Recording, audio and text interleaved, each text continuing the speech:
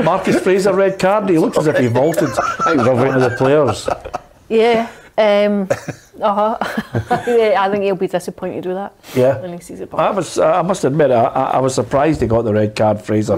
Yeah. I think he was trying to say he leapt over the player to get that check. Over the player, then it was here. Well, I thought it was a stone wall red card. Surely it's a red card. Okay. I'd have been saying to the refs, come on, I'm trying to get out of the way. Take that. I'm trying to think of the maddest challenge I've ever seen. You know, when somebody just puts the boot in. I think Graham Souness against Steaua Bucharest. The one in George McCluskey. The one in George McCluskey. No, I mean George McCluskey's won, but the one in Steaua Bucharest is in the middle of the park. Eric Cantona had a couple. Eric Cantona had a few. Not talking about one in the crowd. 1999 game, the shame game. Vida Riseth.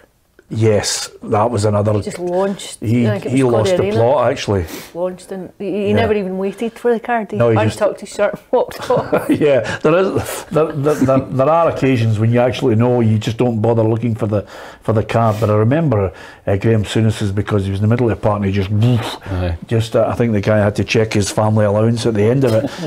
Graham just gave him the message. But okay, I'll stand corrected on that.